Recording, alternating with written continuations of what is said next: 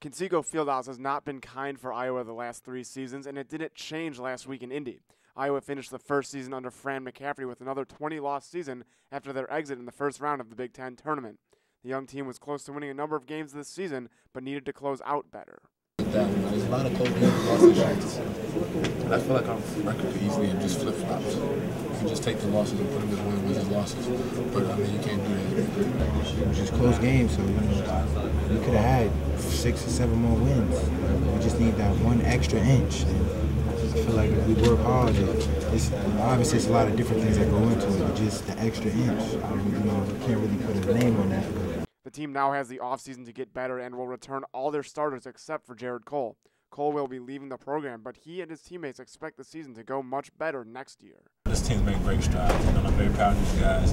I'm really anxious to see what they're going to do here in the future.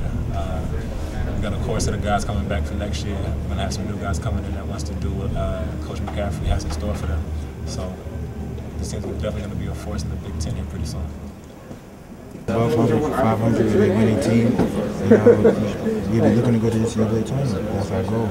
If the team can get better and match with some of the new recruits coming in, Iowa will have a realistic chance of having a 500 record and moving up in the Big Ten pecking order. And if that happens, maybe they will be participating in the madness in March. Brendan Ferguson, Daily Iowan TV Sports.